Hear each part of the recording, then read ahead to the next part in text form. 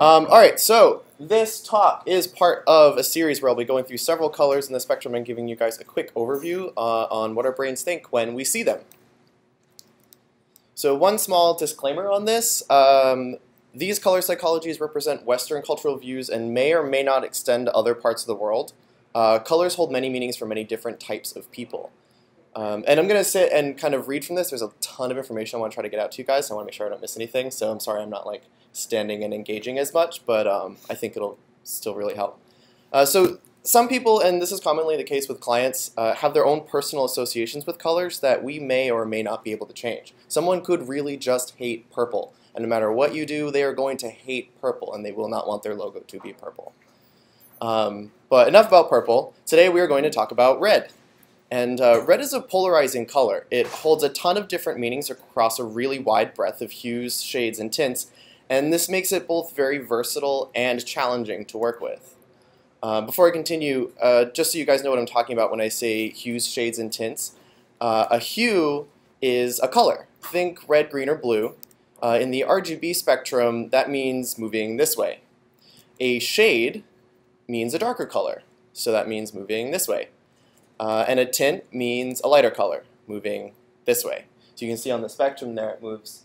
Hue moves this way, it gets lighter as you move up, and darker as you move down, or around, depending on how this is shaped, but for now, up or down. For the purposes of these talks, I'll assume that we're working in the RGB color space, because print mixing is very different than RGB mixing. I won't get into that in this particular talk. But RGB works by mixing red, green, and blue as the color primaries. The main difference is with RGB you're working with light rather than pigments. So when you mix all of the colors together, you end up with white in the middle, as opposed to when you mix all your paints together or inks together, you get black. But again, that's another talk entirely. Just to orient ourselves within the RGB color universe, red exists within the warm color spectrum, which runs from about here to here. Depending on what context you're in. And red is a primary color. It makes itself known within both yellow and magenta in the RGB spectrum, and it sits at one end of the visible spectrum of light, right before the invisible light, infrared, which I'm sure you guys have heard of. Again, this is another talk entirely. There's a lot of science behind just how we perceive color. Maybe I'll do that one in the future. But as light wavelengths get longer and extend outside of our ability to perceive them, they're considered infrared. Infrared light is responsible for radiating heat, so some of red's psychological associations are related to the fact that they sit so close to this hot zone within the color spectrum. So now for the good stuff. Common associations with the color red. You get courage, strength, warmth, energy, survival, stimulation, masculinity, excitement, passion, defiance, aggression, strain, and anxiety. Now red is a warm color associated with our most physical needs and our will to survive. Think fire, the sun, blood, heat, and warmth. It exudes a strong and powerful, sometimes masculine energy, and red is energizing. It excites the emotions and motivates us to take action. Think clearance signs or stoplights. It's a strong-willed color and can give confidence. Think about people who drive red sports cars or wear red lipstick. It's the color of sexuality and can stimulate deeper, more intimate passions in us.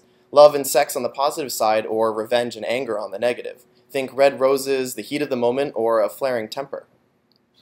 Red can be polarizing. At its most positive, it can create life with its vibrant energy. Or at its most negative, use anger and aggression to fuel war and destruction. These lines are not so easily towed, but subtle adjustments in hue, tint, and shade can make a big difference.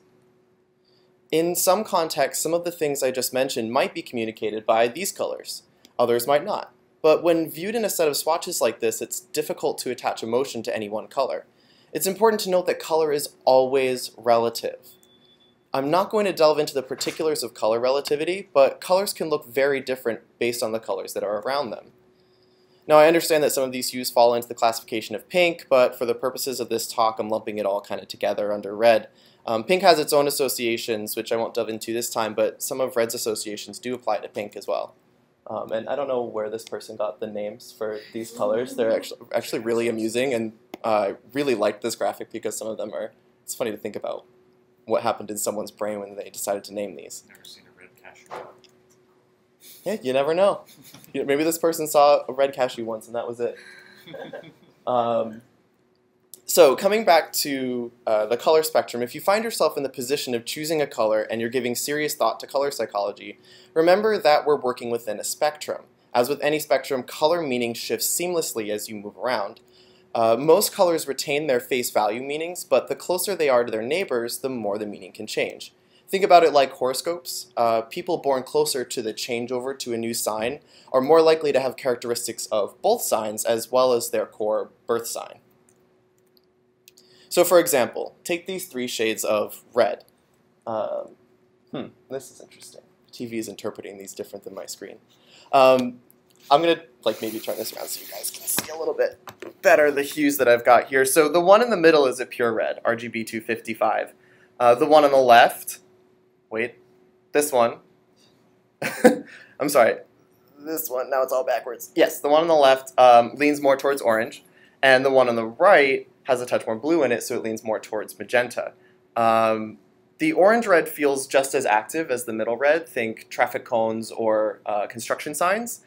And the one on the right is more passive. It's warmer, it's more inviting, it's more human. So you can see how a subtle change in hue can really communicate a color very differently. So a little bit of color in context. I pulled a couple of sites here that I think use red in very either classic ways or very interesting ways. So this site is a classic case of bright red used to call out points of attention. Even amongst the other competing colors of the masthead image, the full-width red call to action at the bottom of the viewport draws our eye. It makes us want to scroll. And if that doesn't get our attention, the bright red logo in the top corner will. Red has its utilitarian uses across the web as well, as seen in error messages. Red is an excellent choice because it is often associated with warning signs and will almost always get our attention. When using red as an emotional color, the hue is paramount to what you're trying to communicate.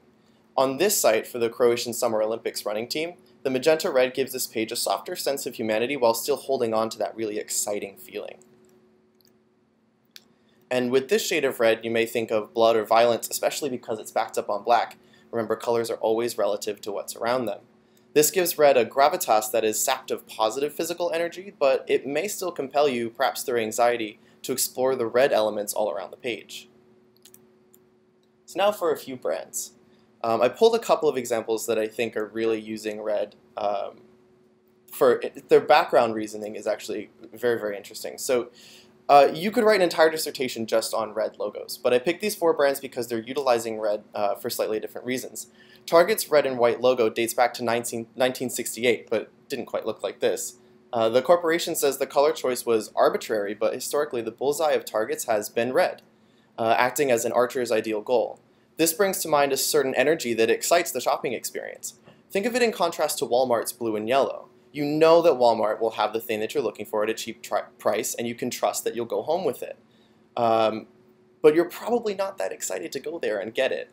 Target's red makes you excited, and they often live up to their expectations. I mean, who doesn't love shopping at Target? Target, if you're a white suburban mom.